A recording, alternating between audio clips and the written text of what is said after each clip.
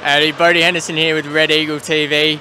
The Oceanic had their first game at the Challenge Cup up here in Newcastle today. Unfortunately going down 6-3 to a strong side in the Honey Badgers. I'm joined today here by Cody. Cody was our MVP today.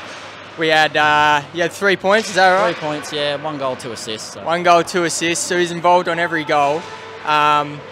You know, you're out there, you're wearing number 87, repping Sidney Crosby. Yeah. Just talk us through that mantra going through you. Well, I got stitched up a little bit. All my numbers were taken and they convinced me to get 87 without telling me that it was retired. So copped a bit of shit from the other team, but at the end of the day, I skated through and went top corner, so they can't complain.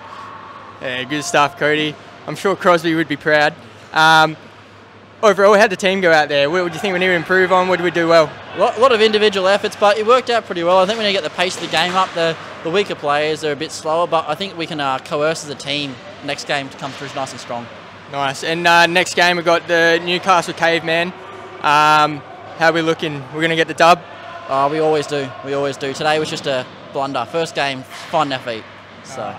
No worries. Thanks for joining us, Cody. Really appreciate that.